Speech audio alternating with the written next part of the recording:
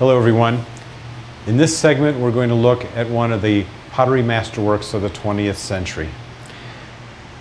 In their wonderful book Harlow and Landman, in figure 1813, the wonderful book The Pottery of Acoma, Pueblo, they show an image of a masterful Acoma Olla and then devote 2 full paragraphs to this wonderful achievement of pottery. And sometimes we just get lucky. Some of the great pieces of pottery never reappear in the art market.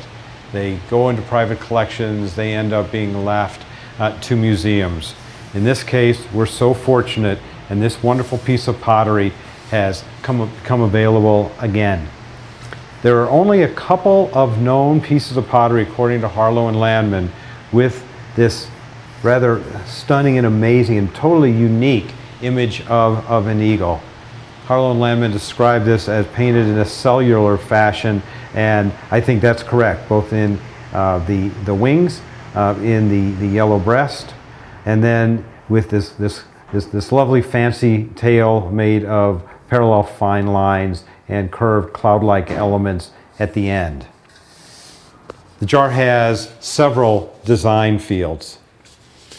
The top field with the eagle also has elk with horns, painted in a beautiful deep black against this soapy white Acoma slip. The elk parade around the jar. There are lovely abstracted flower elements, and as you can see, one of the flowers creates a 4-color overall scheme for this pot, but it's not 4 colors that scream at us.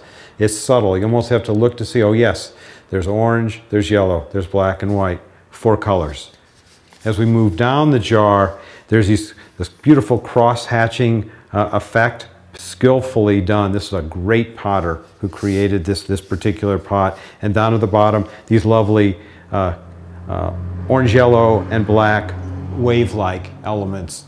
An important water element which gives movement and a rootedness to nature and water to this jar. And then this swirling movement in the middle, which gives a sense of wind, a checkerboard element of perhaps the center of things. With all that, we don't really know this beautiful jar until we pick it up. It's astonishingly light. It's like picking up a teacup.